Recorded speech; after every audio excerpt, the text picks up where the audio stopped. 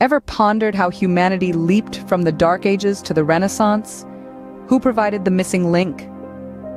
Let's take a journey back to a time when Europe was shrouded in a millennium of stagnation, a period known as the Dark Ages, stretching from the 5th century after Christ until the Renaissance in the 18th century. But as Europe languished in the shadows, a new light was kindling in the East. The advent of Islam in 610 AC marked the birth of the Islamic civilization, a beacon of progress that would shine brightly for centuries. This period of Islamic history, particularly the Golden Era from the 7th to the 15th century, was a time of incredible accomplishment. Muslim scientists and intellectuals were the torchbearers of this era, making astonishing strides in medicine, chemistry, algebra, and more. Their contributions were so profound, they led Europe out of the Dark Ages and into an era of enlightenment, sparking the Renaissance. The magnitude of these contributions is beautifully showcased in the 1001 Inventions exhibition. Initiated in 2008 in the United Kingdom, in partnership with the Foundation of Science, Technology and Civilization, this exhibition has traveled the globe, illuminating the remarkable contributions of Islamic civilization. Yet for all its brilliance, this golden era remains largely in the shadows. Western historians often overlook this period, and the contributions of the Islamic world are frequently reduced to footnotes. The narrative that Europe's greatness stems from Greco-Roman roots and miraculously reawakened after 1,000-year slumber is much more prevalent.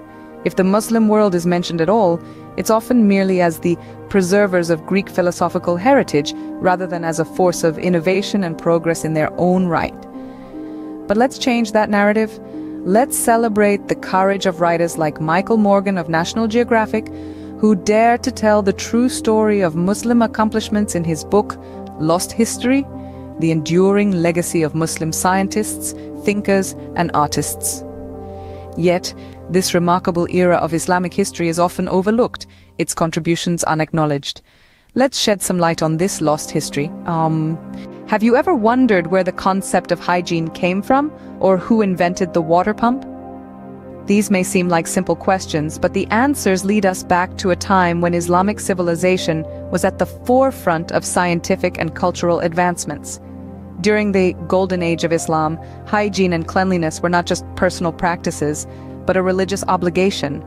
Muslims were required to perform ablutions before their 5 daily prayers, instilling a routine of cleanliness that was uncommon in many parts of the world at the time.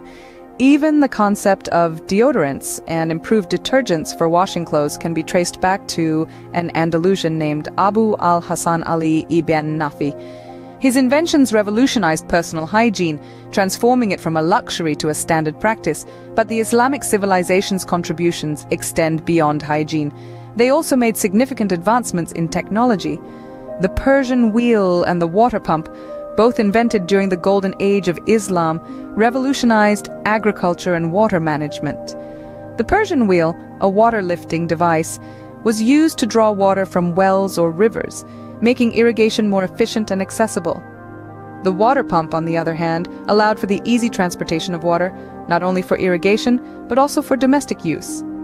These inventions laid the foundation for modern irrigation and water management systems, playing a key role in agricultural development worldwide.